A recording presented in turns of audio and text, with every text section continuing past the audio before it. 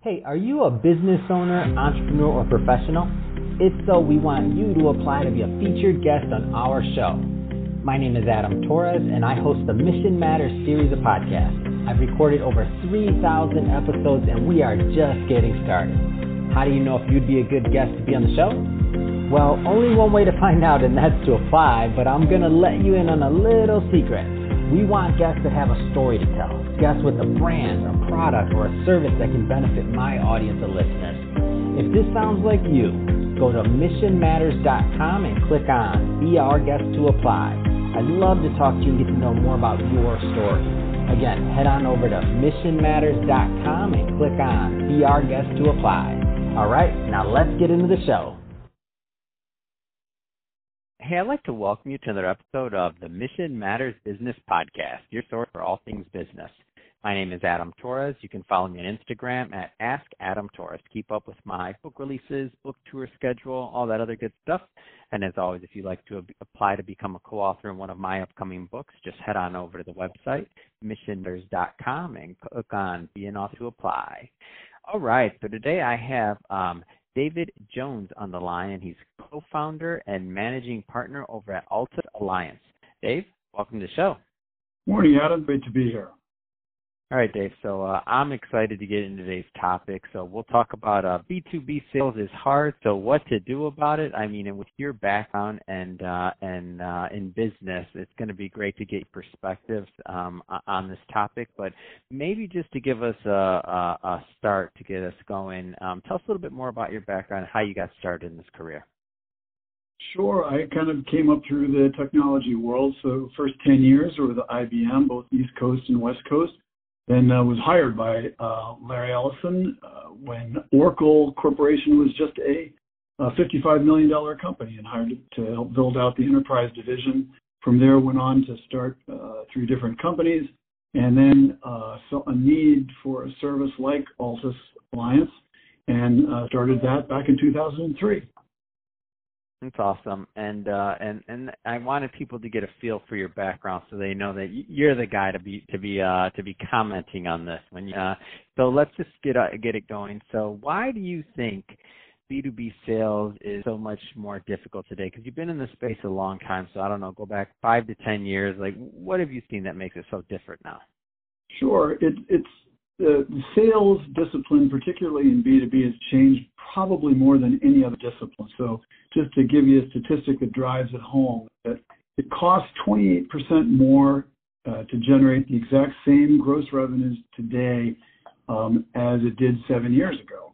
And so, why is that? Well, just the whole function has become, a lot more complex and sophisticated. Now, the basic premise of sales hasn't changed. That is, it is the intersection of interest and awareness. And you're trying to find people out there that are interested in your product but just don't know about you. And so that's the challenge in a nutshell. But the way to do that has changed. So in the old days, a good salesman could go out there and just through the pure, raw power of persuasion, personality, and charisma, they could go out there and get a sale done. But today, it's just not that way. Today, you need good tools in order to help get the job done, like CRM systems like Salesforce or Teams to help you keep track of your interaction with customers, or marketing automation systems like Act-On or Outreach to help launch marketing programs to help find and cultivate new leads. So it's become a lot more difficult and challenging for sales organizations. How has the overall decision-making process really changed over the years to become more complex? Because I feel like things definitely aren't getting easier. No, indeed they're not. Just the key decision makers, they've kind of gotten used to the B2C style of sales, witness Amazon, where they can go home at night and they can take a look at a whole bunch of different products, research them, get, references and reviews from customers, take a look at different prices, different sourcing, order it, and have it sitting on their front step by the next morning. It doesn't quite work that way in B2C, at least not yet. And so the expectation is a problem to begin with. But because of the ability of the key decision maker to be able to do all that research on their own, probably the biggest change is that today when the salesperson walks in the door, that key decision maker may already be 70% of the way down the runway in their decision-making process or in the sales cycle itself. So unlike the old days where the salesperson comes in and really tries to sell somebody on something that they may not even know about or know that they need, today they're having to go in and determine how they can align their product and service with the needs of that customer that who already knows exactly what it is they're looking for. So the process is getting more difficult, we know, and we know that the sales cycle is changing, right? And just expectation across the board. What can a company do to help? I don't know if I'd say become more efficient or how to kind of change or alter to this current landscape. Like, what are some things they can start thinking about or doing? Sure, and this is what Altus does. We are in business to help our clients to accelerate their top-line revenue growth through creative and innovative ways of practices in sales and marketing. So we recognize that every company is different challenges and opportunities, and so the solutions, of course, are different for every company. But just if we're kind of to boil it down to the three things that we see most often are needed, especially in this strange and unique era that we're living in 2020 and 21. Those three things would be, first, just rethinking this new world order, this new virtual world that we live in, and adapting and innovating to that and putting a plan in place that is aligned with, what your customer looks like, how they operate, and the nuances of this new world that we live in. The second thing would be just effective lead generation. Adam, you'd be shocked at the number of companies that we see where they quite simply are not putting enough effort into the lead generation itself. It's akin to a farmer, not throwing enough seeds out, but expecting a full yield in their crop. So really building effective programs around lead generation to fill the top of your sales funnel, so that you can achieve the revenue objectives that you hope for. And then the third thing is, right people and right tech tools. So as it's always been, great businesses are always built by great people. And so getting the right people in the right places has always been important and remains so. But the difference today is that whoever uses technology to best advantage will ultimately win. And so getting these tech tools, figuring out which ones you need and being able to get them in the hands of these people so that they can be most efficient in executing their job is critical. And as with any tool, the tool itself is not going to win the day. The people have to know how to use them and use them well. And when they do that's the real difference maker. That's the competitive advantage.